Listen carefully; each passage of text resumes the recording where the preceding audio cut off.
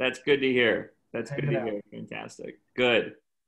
Good. Well, it is noon Eastern. So without further ado, then we'll just go ahead and jump right in. And first, welcome all of you. As our distinguished speaker was saying, it's wonderful to have so many interested folks from all around the world joining us virtually. That is definitely a silver lining.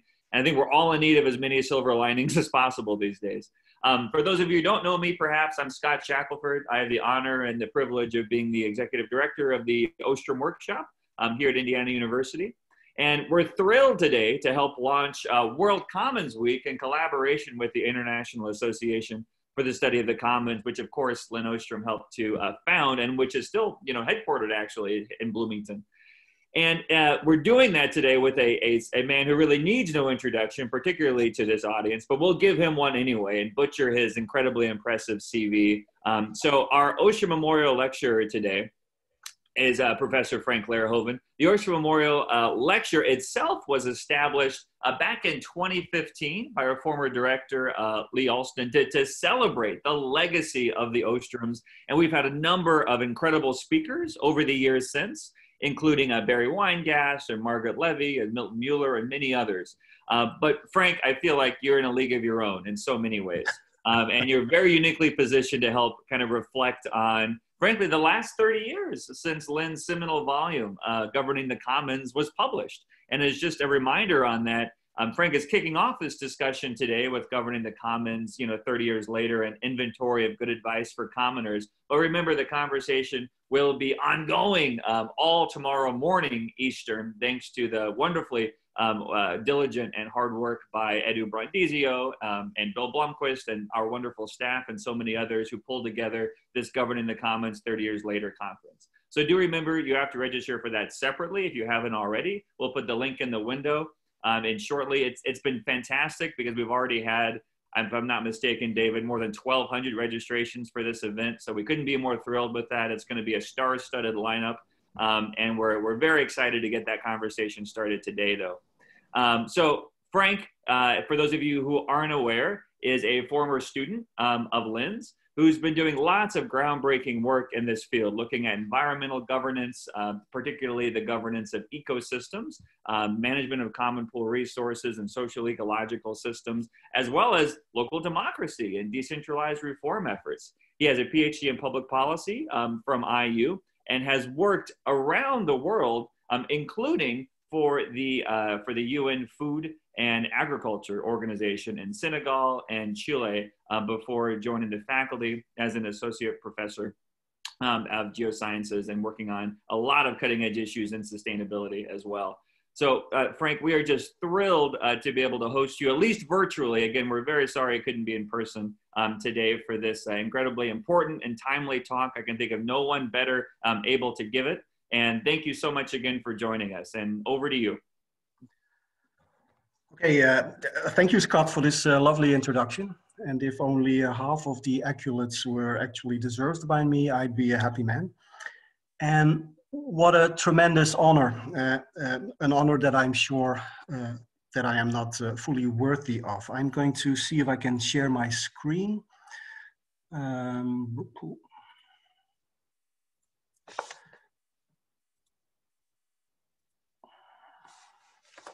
So I hope you can see the first slide. And so, yeah, so this is my Ostrom Memorial Lecture. And at the same time, I'm also delivering North America's contribution to the IASC's regional keynote webinars that are a part of this year's World Commons Week. And that part representing North America, that is, scares me as well. Rumor has it that debates in certain parts of North America, in the US in particular, can get pretty rowdy and chaotic. And I can only hope that you won't interrupt and start yelling at me too much. I especially salute and encourage my friends in the USA as they are suffocated by the putrid stench of sulfur, burning wood, and tear gas. Take heart. So part of my unease today is also related with the occasion of this talk. So we're celebrating the 30th anniversary of Elinor Ostrom's book, Governing the Commons. And somehow to me, gathering in great numbers to revere a person and a book seems at odds with the sound practice of science. But I guess that governing the commons is not just another book, and that Eleanor, or Lynn, as most of you would call her, Ostrom, was an extraordinary person. So as long as you promise that this won't turn into a dogmatic event gearing around the question, what would Lynn have done? I'll allow you to continue this lecture series for, let's say, another 20 years or so. But then it has to stop, really. For me, governing the commons has always represented a uniquely well-working account of down-to-earth case descriptions and analysis on the one hand, and elegant, sophisticated theory building on the other.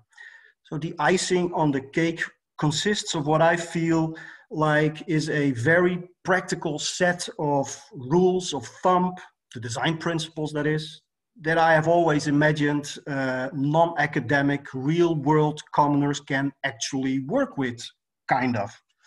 And for me, the book shows how I think science is to be done. The case studies are presented in an attempt to provide ex-post understanding of what happened in all of these cases and why, with the purpose of ultimately building theory that has the ambition to engage in ex-ante prediction, and the latter without falling prey to the pitfall of simplicity, but stressing complexity instead, and without formulating flawed blanket solutions or panacea, but stressing the importance of context and time and place particularities instead. So peeled down to its bare basics, I guess science needs to be scientifically as well as societally relevant. So the quest of academia is, I think, to build theory and to solve problems. And these two goals, of course, go hand in hand, and very intimately so. So I have an audience that probably ranges from distinguished and established veterans to early career up and coming scholars and eager grad students, and hopefully some practitioners as well. And I would like to seize upon the opportunity and learn about what our community is up to, in your view, that is.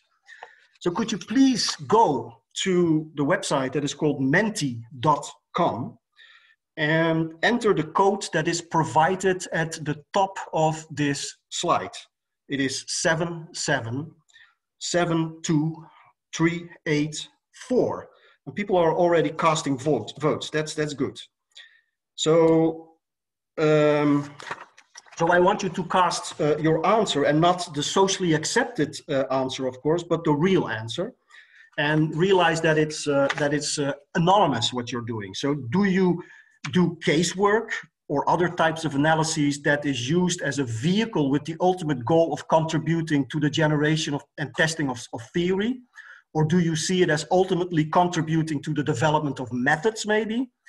Or are you seeing your current work as a means to primarily help commoners in general or in a particular setting to solve the problems that they are facing?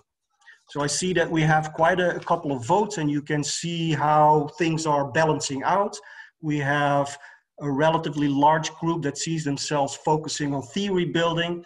And luckily, I'm glad to see that many perceive of their current work as contributing to the solving of problems in context. But this is nice. We have a number of votes, I think. Yeah, so we get the picture. I hope you can see the slide as well. So please keep your browser open, because there will be a couple more of these kinds of questions, so we can look at the outcome and learn about what our community is and what it sees as doing. So this is how things are balancing out, at least in the audience that I'm talking to today. So in my other talk last week at the workshop, I talked about what I called the horror of the age index. And I think that has us succumbing to a perverse incentive to publish more rather than better papers. And that horror of the age index and all the incentive structure around it places a premium on theory rather than on the solving of societal problems.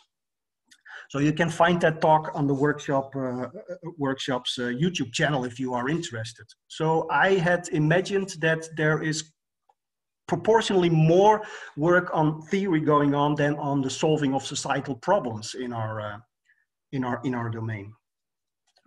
So let's go back to the book that we are celebrating today. So at the surface, the puzzle that lies at the heart of governing the commons doesn't appear to be all that complex, I find. So how can groups of people best govern their shared resource sustainably? And this seemingly simple question contrasts rather sharply with the enormous amount of energy that has been poured into answering it since 1990, the year that the book appeared. I think it is even hard to imagine a book that has prompted more scientific endeavor than governing the common. In the last 30 years, countless careers, and mine included, have been built on it, and many libraries have been filled and studies have been filled with studies that spun off the book. If and to what extent have these combined efforts led to the formulation of real-world solutions to real-world problems experienced by real-world people? So already 30 years ago, in the book that we are discussing today, Ostrom proposed her famous design principles, 8 in total. And since then, many people seem to have convincingly confirmed the solidity of these principles. I think of the work of Michael Cox and his colleagues, for example, who added some tweaks here and there, but basically confirmed the validity of the principles. And people have lately started to furthering ideas based on the design principles. And I'm thinking of the work of Jacopo Baggio and his colleagues, who are looking into the importance of how principles configure. But how has the research that was triggered by Governing the Commons, the book, helped commoners to make better decisions? How can we proceed to further improve our service to the people for whom we are doing this? So what triggered my thinking about my talk today was an email that I got from before the summer from Christophe Laerhoven from the organization called Homme et Terre.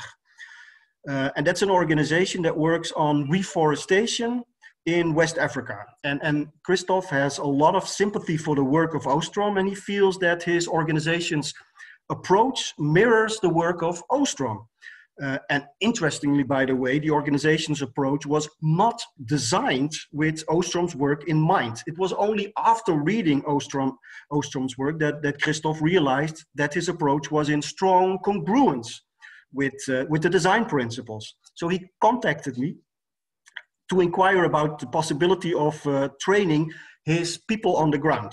So his staff consists of mostly young professionals without a college education, and commons jargon that I'm used to using will be wasted on them. Christophe wanted to get them trained on what to do and how to do it. And when I got the question, I panicked. After working well over 20 years on the commons, I know a thing or two about polycentricity, about complex adaptive systems, about graduated sanctions and nested enterprises, about the differences between designing and crafting institutions. And I pride myself for having marginally contributed to the fine-tuning of some of those analytical concepts that we as a community use. But I could in no way envision myself teaching practitioners how to go about to, for example, create a viable conflict resolution mechanism, or to help communities to put in place inclusive forms of decision-making that align with local circumstances. And soon, Christophe stopped answering my emails, which is totally understandable. I had nothing to offer to him, and that made me sad. So now I am asking you to go to Menti again and answer the following question. Do you feel that you would have been able to give a training like this? So I'm wondering if you have the same type of panic, if you'd be confronted with a question like this.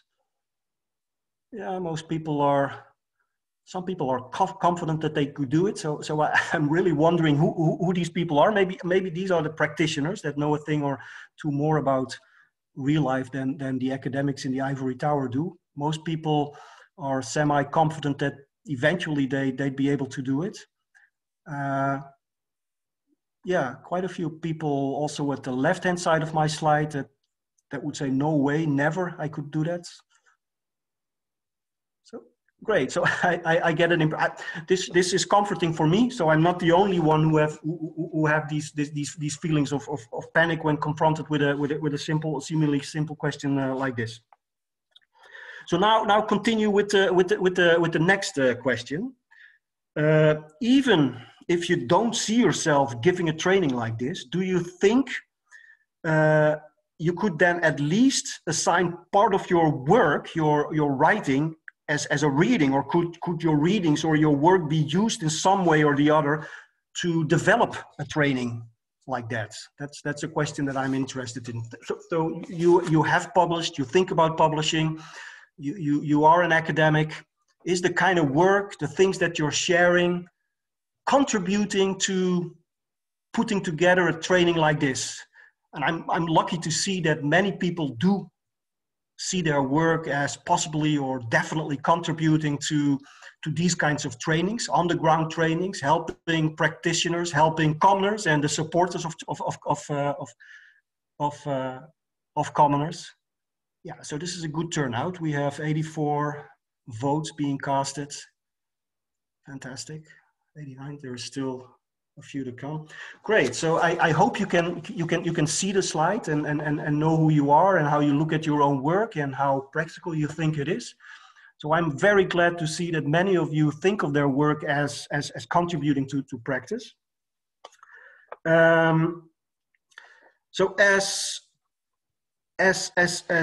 hell is right around the corner, and it is 1 minute to 12, it is urgent that our community of commons practitioners and scholars take the task of helping people to solve their commons problem more serious than ever before. Upon realizing that I wouldn't be able to design and give that training that Christoph was asking for, it dawned upon me that I was sitting on top of a wealth worth of work that our community has been building, because for well over 10 years, yep, I have been the editor of the International Journal of the Commons. If you don't know it, you should definitely look it up. I'm doing that together with Michael Schoon and Sergio Villamayor. The IJC, as we call it by its acronym, was founded by Tine de Moor and Erling Berge. It was launched in 2007 with an issue that I was the guest editor of, so it's already that long that I've been involved.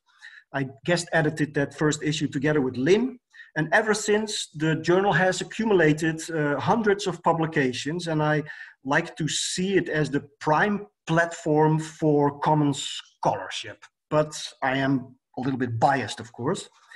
I had never looked at our journal's content in this particular form before, but would I be able, I ask myself, to derive an inventory of good advice for commoners and their supporters from all the cutting-edge work that we have helped publishing over the years, with a stamp of approval from peer reviewers from our community and beyond? That was the question that I was asking myself. So in other words, would I be able to write Governing Your Commons, an owner's manual? And the precise placement of the apostrophe is in owners is crucial, as you will realize. So this was my goal. So what I did, I proceeded to download the data corresponding with 298 articles that were published since 2011, which is the year when IJC was admitted to Scopus, an indexing service. And here is a word cloud that resulted from inserting all the keywords that authors themselves assigned to their papers. And action jumps out, and that was a promising start, of course. Action, it's all about action. Although I think that this action is also tied to the concept of collective action, but it looked promising, action. So I then took a random sample of 75 titles, corresponding with 25% of the total number of articles that we have published since 2011. I checked and decided that the sample was sufficiently representative, as you can see here if you give it a quick look. And then I spent a fair amount of time reading these 75 articles. Well, not really reading, but reading the abstract, reading the introduction, and reading the conclusion chapters. Because I trust our peer review process, I felt that I could skip the literature, the methods, and the results section. And I did that in order to identify the paper's objective, the findings, and the recommendations. That was what I was looking for. And while at it, I registered the type of comments, if applicable. And here's a word cloud that I guess shows a lot of the usual suspects. So the larger the font, the more often it is mentioned. I'm curious, and I would like to ask you what your favorite type of comments is. So what type of comments, if applicable, have you worked on the most? So maybe you can go to Menti again if you're still on the website, and quickly submit your answer. It's nicely spreading out. Not a lot of irrigation I can see for now, which is curious. In our journal, we have quite a lot of contributions that are related with irrigation. See forests, water, and of course the denominations are not very finely defined, but still you can get a gist. So this gives me an impression of who you are and what you do. If I'm assuming that you're representative of our community, it also gives me a good overview of where we stand. So great, thank you for sharing that. So this is a word cloud that gives a coarse overview of the whereabouts of the cases that were presented in the papers that I had included in my sample. Again, the larger the font, the more often the country was mentioned. And I'm asking you while I'm at it, what are the countries where you have done most of your case work? I think you can enter up to 3 answers, so you can type it and submit it, and there should be a word cloud. Yeah, it's working. Brazil, Russia, US, USA, Peru, China. Not sure what's happening.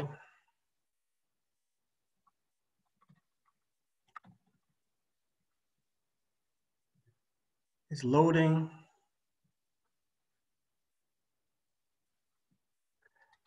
This is not working well, so as soon as, yeah, I'm going to skip this one in order to avoid a delay.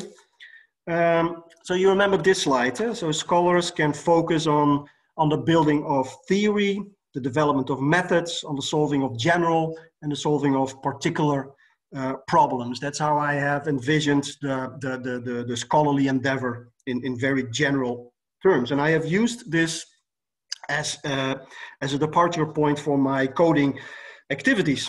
So the first thing that I coded regarded the expressed ambition in the article. What were the objectives and what were the research questions?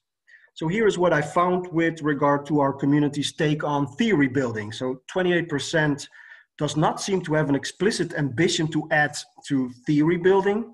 29%, for 29%, the main ambition of the study is not to build theory, but theoretical advances may have resulted from case studies as a byproduct, so to say, or theoretical understanding may have resulted from a descriptive study.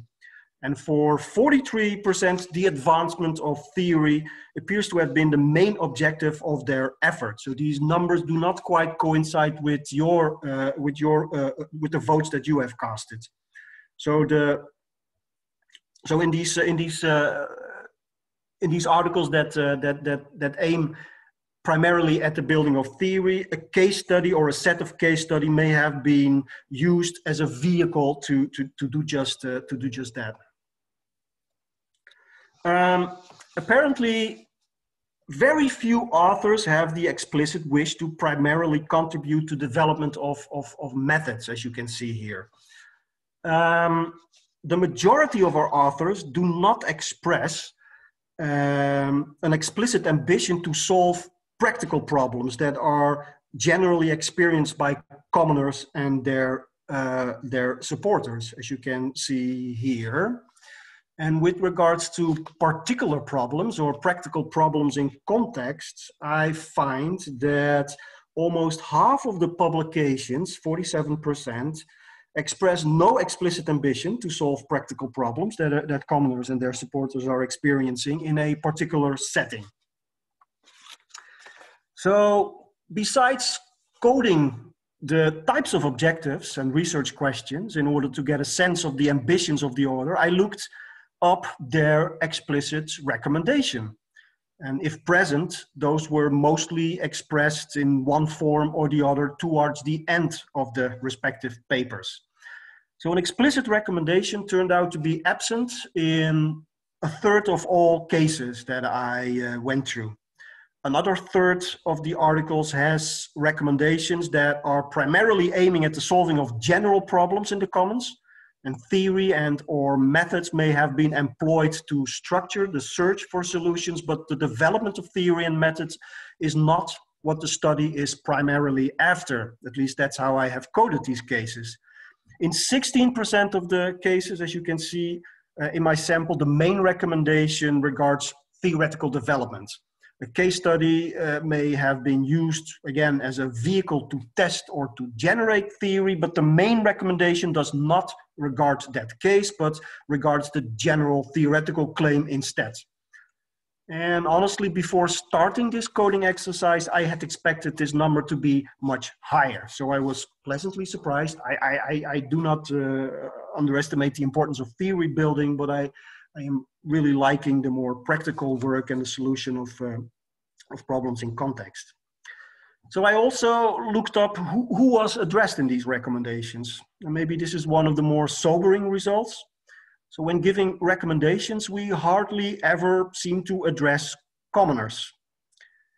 So an implication of our results for policy, that is a sentence that pops off very often at the end of the article. So policy makers, whomever they are generically addressed when we formulate our recommendation.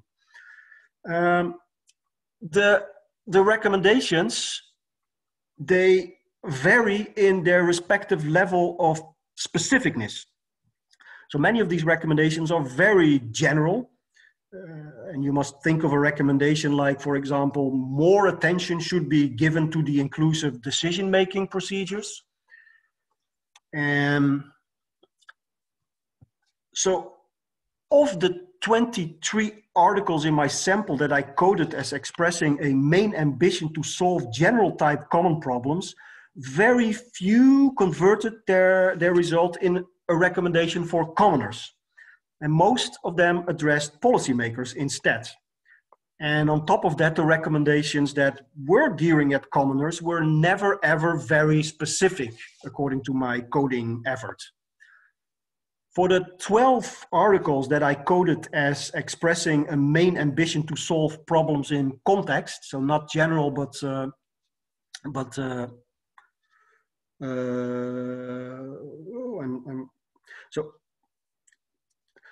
in this slide, it seems that the picture looks a little bit more rosier for commoners, but the absolute number is of papers offering very specific advice to commoners is still very low, of course. So in the end, unfortunately, I'm not going to be able to accommodate the people in this audience that were triggered by the title of the talk. And then my title had to be provided long before I did this actual analysis. So I'm not going to give advice to commoners, but I think that I can give advice to common scholars instead. So 30 years ago, Lynn Ostrom taught us about the importance of what she called the design principles. And today I can still not tell you in great detail or in what way that can be done meaningfully by you. What to do, how to go about. I cannot tell you how to act, how to get your act together with regard to boundaries and inclusive decision making and monitoring and sanctioning and all that good stuff.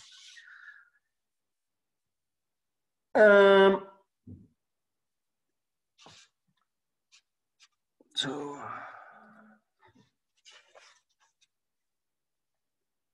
Oh yeah.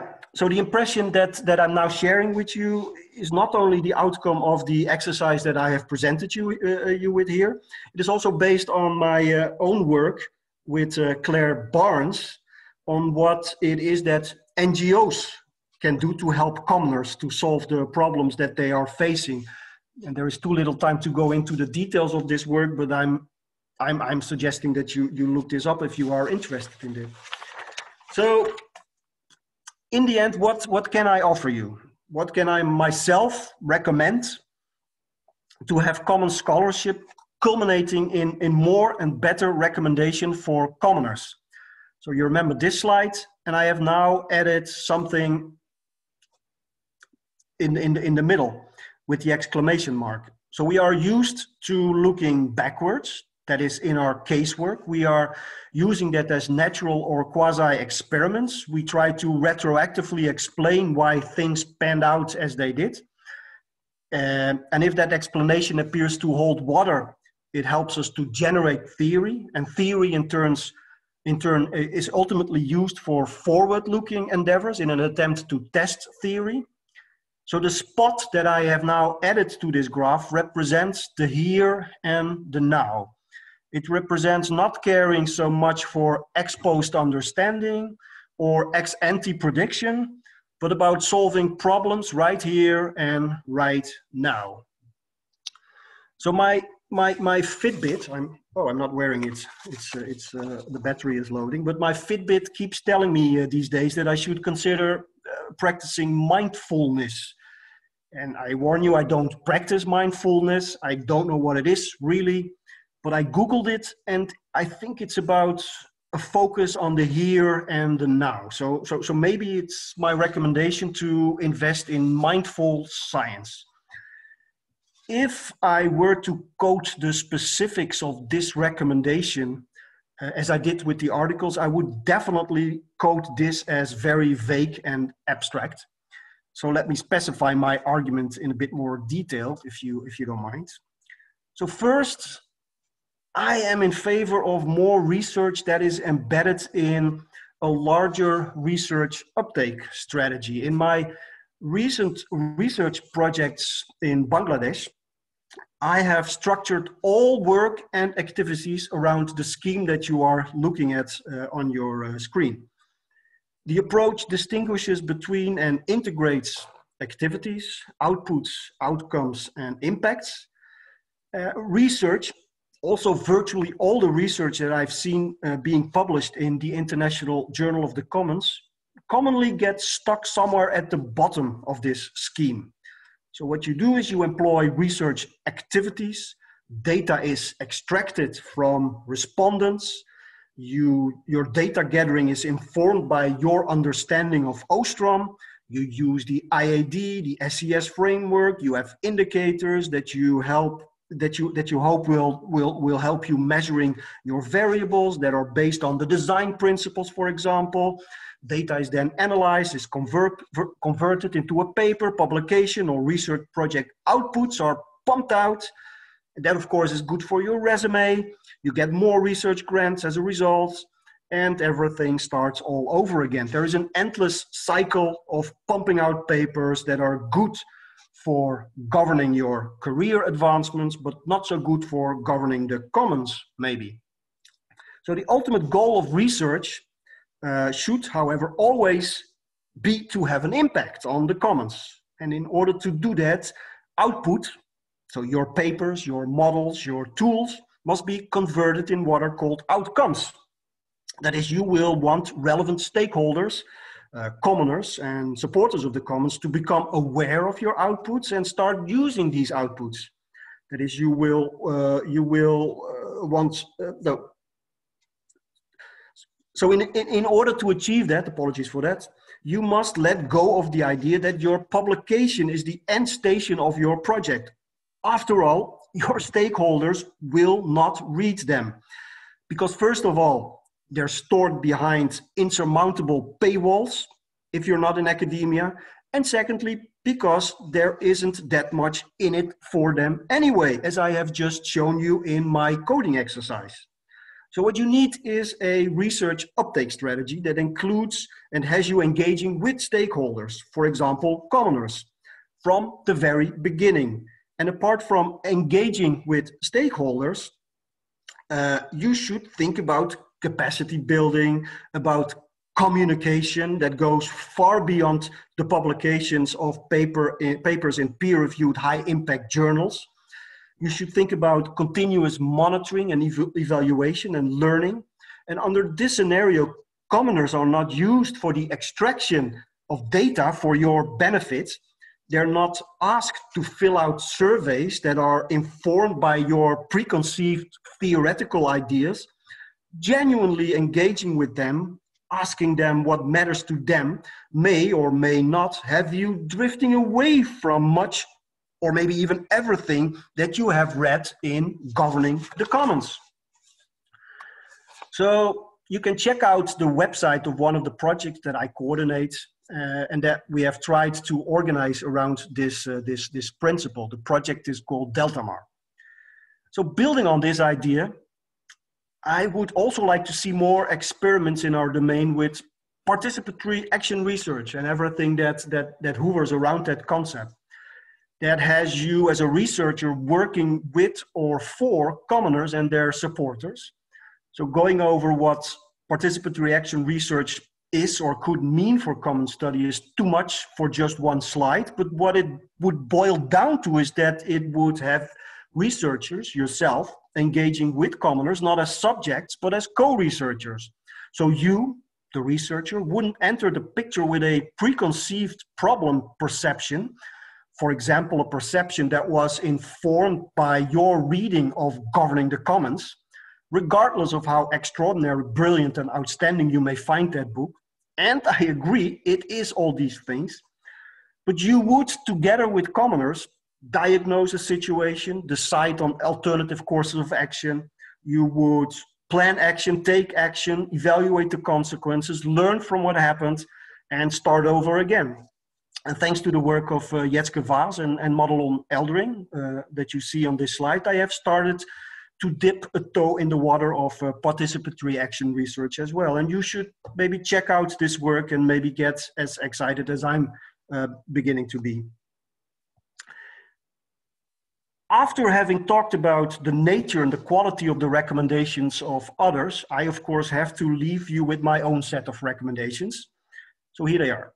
So keep doing what you're doing. I'm not saying that you should stop doing what you're doing. Stop generating theory, testing theory. You're great at it. I would say that it's needed to formulate clear and precise recommendations always. Oftentimes I have failed to find recommendations where I was sure that based on the research outcomes that they could have been formulated. And often I have seen recommendations that were clearly not related with the outcomes of the research. Avoid doing that. I would say specify whom you are addressing. Reveal who your message is meant for. Go beyond the obligatory, the policy implication of my findings are the following. Be precise. I would invite you and advise you to address and accommodate commoners and their support much more often. I would even like to see them as co-authors more often. Try to solve practical problems minimally as much as you tried to build theory. And try out what I've called mindful science approaches, or whatever you want to call them. I'm sure that this term won't stick, but I hope you understand what I'm trying to say. Try research uptake strategies and participatory action research, but also transdisciplinary research or scenario-based imaginaries and things like that. There's a wide range of approaches that I feel falls under this umbrella. Yeah, I'm not doing this because this slide is not working. That's too bad. So that means that this is all that I have prepared for you. So I thank you for your attention. And I am, by the way, going to put my mouth where my money is. I'm going to set aside part of the remuneration that I'm getting for this talk to stimulate the publication of common scholarship in our journal that is based on the kinds of approaches that I have championed in this talk. And that can be done through the offering of discounts, of waivers, through inviting invitations, or through extra editorial help to non-academic authors who are less familiar with our peculiar way of presenting publishable results. And if applicable, don't forget to vote next month. That was all, guys. Indeed. Thank you so much, Frank. So first off, I know everyone's joining me virtually in a round of applause because that was fantastic. I'm glad the technology worked for the most part. It was really interactive and helpful. And as you can see in the chat box there, the kudos are already flooding in. We already have several questions popping up in our Q&A. So I'm not sure if you can pull that up as well. But a really easy one to start with, Frank, is just a copy of your slides. We'll, of course have those up on the workshop site. But if it's already online, if you have a URL, we can put that in the chat box immediately. Otherwise, we'll get them uploaded to the workshop site later today, guys. Okay. Yeah, I'd be totally willing to share what I just presented. Right. I'm probably not able to send it to you right away. I'm not so savvy. Thank you, Elias. No worries at all. We will get that up, everybody, shortly. So we'll put it right next to Frank's talk on the Ostrom Memorial Lecture page.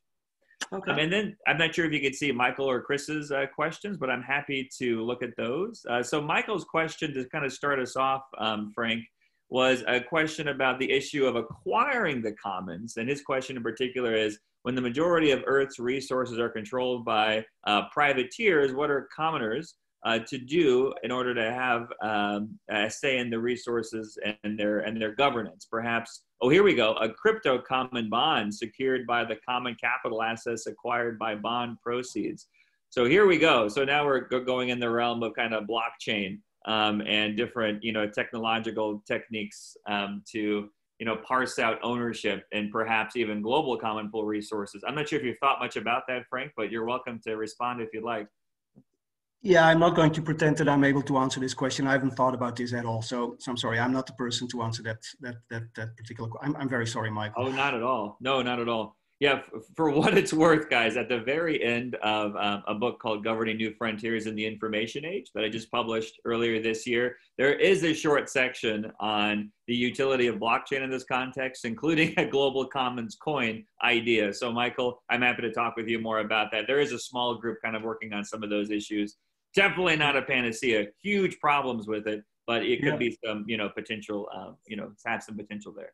Chris, though, was kind of talking about how many papers in the International Journal of the Commons would you say were transdisciplinary, involving commoners and policymakers in the process of research shaping the approach and the outcome? So is that kind of par for the course, would you say, Frank, or is that still more unique to have that combination? Hi, Chris.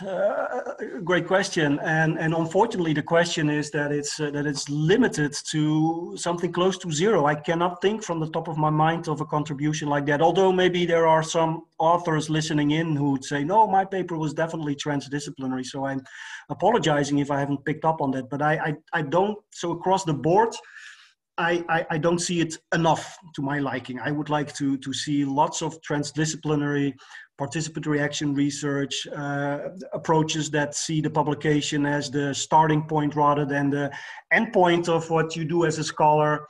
While I'm babbling, I'm trying to think of examples in our journal that are based on transdisciplinarity, but nothing comes to mind, Chris. I'm sorry. No, I'm not sorry. I'm sorry that there aren't many examples. So please, if you feel, if you feel I'm talking to you, let this stuff coming. Contact me and see how we can work on that. Absolutely, and it underscores your central point, right? That's kind of a call to action. Call to action. That's the word. So yes, and please, guys, feel free to keep using the Q&A feature here. I saw George Osterhol had a question as well about whether or not you feel, Frank, like researchers might suffer from some sort of, he calls it imposter syndrome, but that's kind of the idea of not being comfortable necessarily putting themselves in kind of wearing the policymaker hat, right? Might this be a reason that there's a shortage of actionable recommendations to commoners? So I'm wondering, both do you feel that, and maybe what ways would you suggest to even address that? Perhaps in getting some firsthand experience during a leave or sabbatical, trying to, develop policy in some vein. So any reflections there would be most welcome to. Yeah. Yeah, good question. I definitely suffer from an imposter syndrome, or it's more than a syndrome. I'm just an imposter. Um, that's a joke, right? Of course, I'm a serious scholar. Um, but yes, maybe we tend to hide behind complex theory. I think the solution, the call that I was making. So if your recommendations and solution are the result of a close collaboration with commoners and their supporters, there is nothing to be afraid about. I mean, if this is how they see that their problems can be solved, and if you have helped them putting things to the test, if there is some form of rigidity in the in analyzing and testing things and iteratively building on furthering, there is nothing to be afraid. You can share that. Yeah. Mm-hmm. I wouldn't want to tell many of my colleagues that they are suffering from an imposter syndrome. Yeah, much interested in policy science interfaces. So it's not the sheer brilliance of a recommendation or an analysis that will have policymakers cave and say, "Oh, I haven't never thought about that." Then of course I will do as Frank says. That's not how policymaking works, of course. So look into that literature of policy science interfaces and stuff. Not sure if this answers your question. No, that's great. That's great. And that's one thing we're trying to do at the workshop is to do more of a policy lab format with some of the clinics and other ideas. Because as you said, Frank, historically, it's wonderful. And I completely agree to have this type of applied element to be integral to what we do.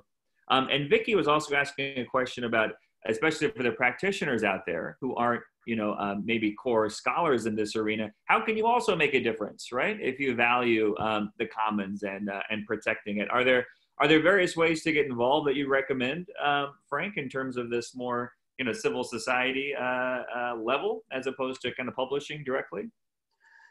Yeah, I'm currently very much convinced about the research impact strategies, and luckily in the Netherlands, and I'm not sure how things are in other parts of the world, financiers or funders are interested in these models as well.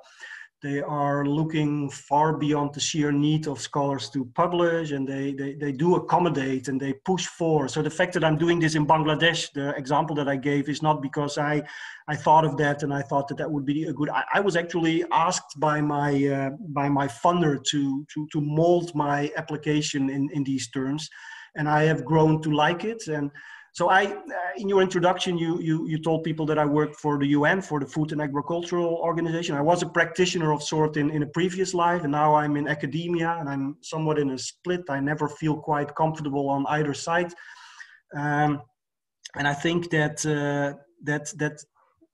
this research impact strategy approach, where you engage with stakeholders and you venture away from your preconceived theoretical ideas because you're in constant dialogue with the people for whom you are presumably doing this. It's comforting. It's satisfying. So I think that's, yeah. Look, I'm not sure how NSF looks at this. Is NSF funding research that is supposed to to result in data analysis and publication, or do they look far beyond that? And do they have ideas about stimulating the impact or stimulating an increased impact of research? So how I'm not sure how the American markets. And even some foundations are doing some more innovative, funding in this context, and they value more, frankly, the practical edge. Lisa, I like your comment about academics. Yeah. I think a lot of us that resonates, right? Yeah, that's not a typo. I had to look twice. Very nice, very nice. Yeah. And there's a lot of other great, comments and questions kind of flooding in here. So we'll take as many as we have time for. Sola Kim, for example. So it looks like she's prospective, a PhD student here. She's researching in Korea, looking to see about water conflict in particular in Korea.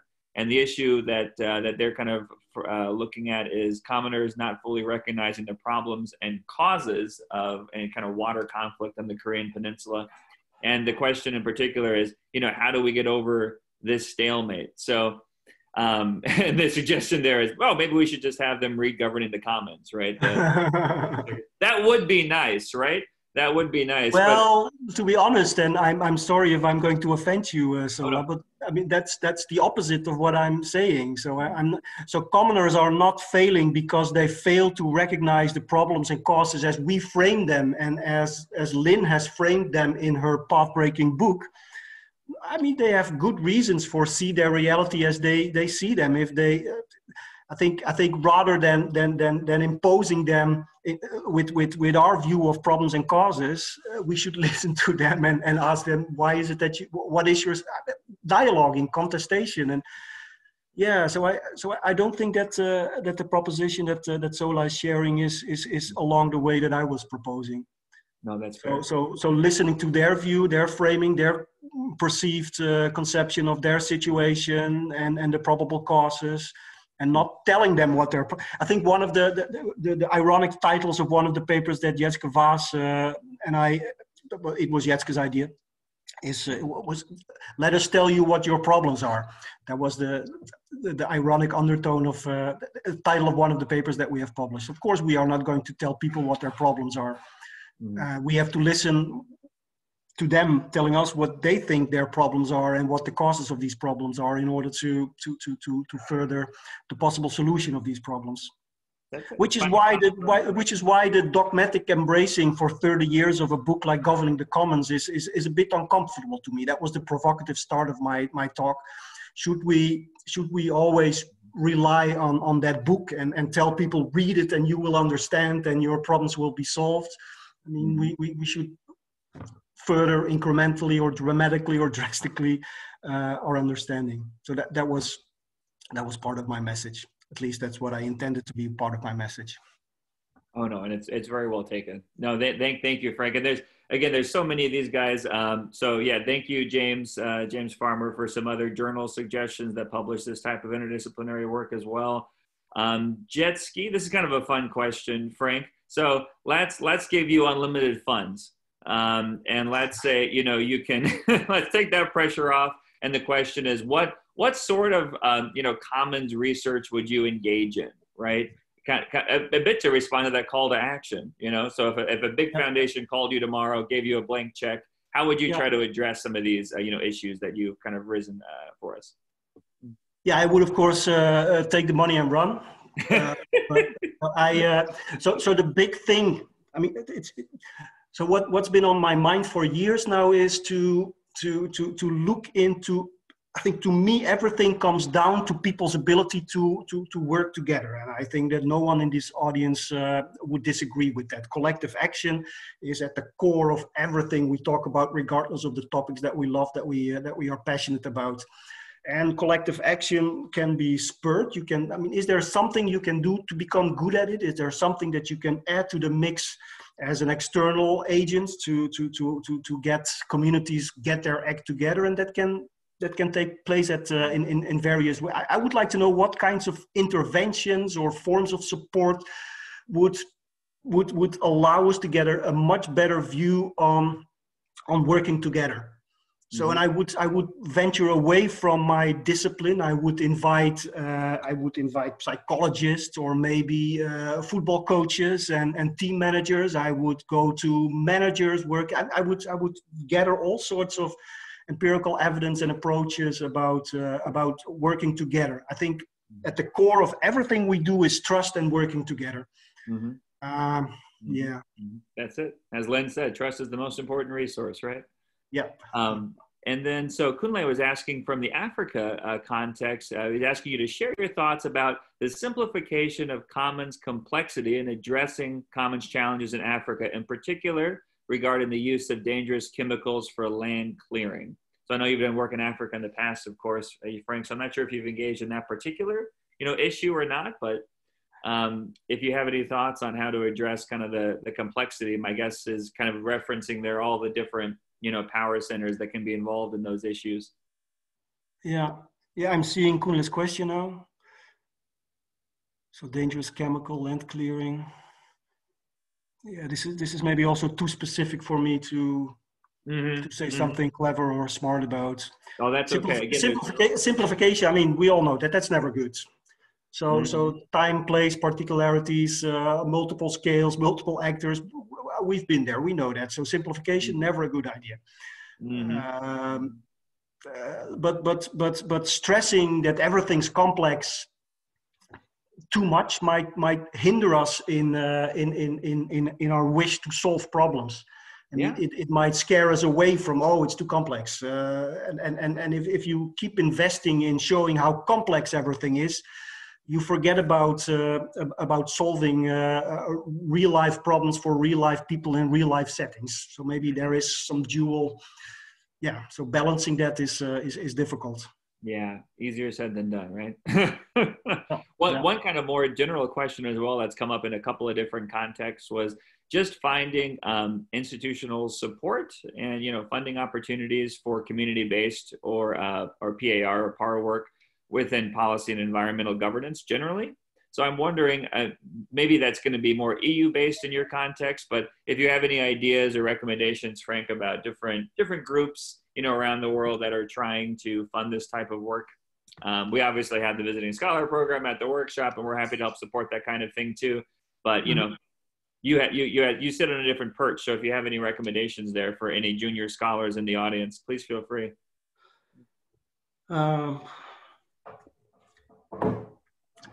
So it's super difficult. So participatory action research is the kind of research that doesn't translate in strong proposals. Because basically a proposal, a research proposal, a proposal for grant money based on participatory action research is, so I don't read up on the topic. I have no preconceived theoretical notions. I am not sure what I'm going to do methodologically, but all I know is that I'm going to talk with people and take it from there. I mean, nobody's going to fund that. That's not enough. It's too, there are so many things that you don't, so that is going to be very difficult, which is why you see a lot of junior scholars moving to the more fundable forms of research that are based on the generation and the testing of theory and hypothesis. Because there you can say, I've read the literature and this is what I find. And based on my understanding, these are the knowledge gaps. And based on my identification of knowledge gap, this is my research question. And these are the variables. And this is how I'm going to operationalize them. And this is how I'm going to analyze the data that I have once I have measured the indicators that I've used to operationalize. That's easy. You can, with your eyes closed, you can write that down in a proposal and it'll get granted. Writing a proposal for participatory action research, there isn't that much room for that.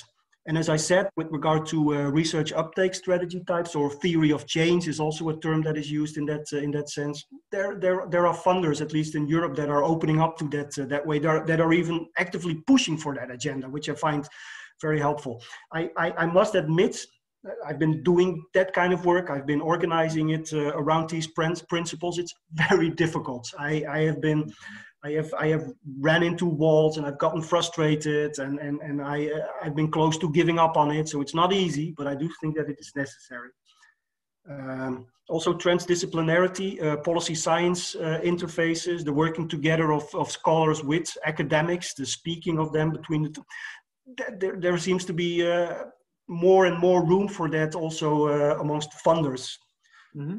So I'm seeing a strong tendency of funding, at least in Europe, to move away from the classic types of funding cycles that are only meant to fund a PhD candidate for a number of years to allow her to collect her data and to pump out a paper and then start from zero again. That's old-fashioned. That's very 2019. Yeah, different world, right? And then we don't have too much time left, so we'll just try to get through again as many of these as we can, guys. So Stefan was asking about the insights from your talk and how they could inform other workshops and conferences that IASC organizes to perhaps better engage commenters and practitioners around the world. So if you wanted to maybe touch on that, then we'll just do one quick final one. Yeah, no, that's obviously, if you know what IAC stands for and what it has been standing for historically, you know that my story and my call is not new. So this organization, our association, has been a fervent proponent of a bigger and ever-growing role of practitioners and a focus on the solving of problems. So this is not a new voice that I'm expressing. I'm just giving it a bit more voice through this means. In various of the biannual conferences of our association, there is room and room for practitioners to present their cases, to smooth and talk and dialogue with scholars, because of course we don't understand each other very well. We talk different languages. We close ourselves up in our offices while everybody else is in the field. It's difficult, but if there is one organization that has consistently tried to bring two worlds together to create synergies, it's the association. So I applaud them for that. No, absolutely right. And maybe just a last fun one to kind of wind things up a little bit, Frank. So we're sitting here in 2020 at the 30th anniversary of Governing the Commons, and I'm just projecting this forward to the world of 2050. All right. So as we look ahead to celebrating the 60th anniversary, what would success look like, you know, for you over the coming 30 years? What are some more tangible metrics, or what? I'm sure you've thought about this, right, in your reflections over the last 30 years, which of course is going to be a big topic of conversation tomorrow morning as well. And I just love to get out your crystal ball and figure out, you know, what does success look like and how can we get there? Yeah, and this is your idea of a quick last question. So. Exactly. So feel free to sum that up in 30 seconds, okay? Yeah. So tongue in cheek, at the very beginning of this talk, I said that hopefully we wouldn't be having these celebrations of governing the commons. So a good outcome for us would be to have forgotten about Lynn Ostrom and her book by then. Well, of course, we would still appreciate for what she has done, but we have moved on, and so we are solving the problems of commoners. That's what we're doing, and maybe we're using part of the design principles in one way or the other. But eventually we have come to ways that allow us to provide the ingredients and the instructions and the ways to again help commoners and their supporters in solving their day-to-day problems. So I hope that in 20 years from now, theory building generation and the testing of theory has moved on, because I feel that still we're struggling with IED, SES, design principles, and we haven't solved. Maybe I shouldn't go any further, but let's hope that we will have moved on in 20 years from now. Now the work continues. In no small part thanks to your outstanding efforts and the IJC, and of course the IASC, you name it. So one more round of applause to Frank. Thank you so much, Frank. Again, such an excellent presentation. Great questions. I'm sorry we didn't have a chance to get to everybody's, but remember, the discussion continues tomorrow morning with our Governing the Commons 30 Years Later events, which we're all really looking forward to as well. So please do get in touch and with Frank, of course, with us, and let us know how we can be of further help.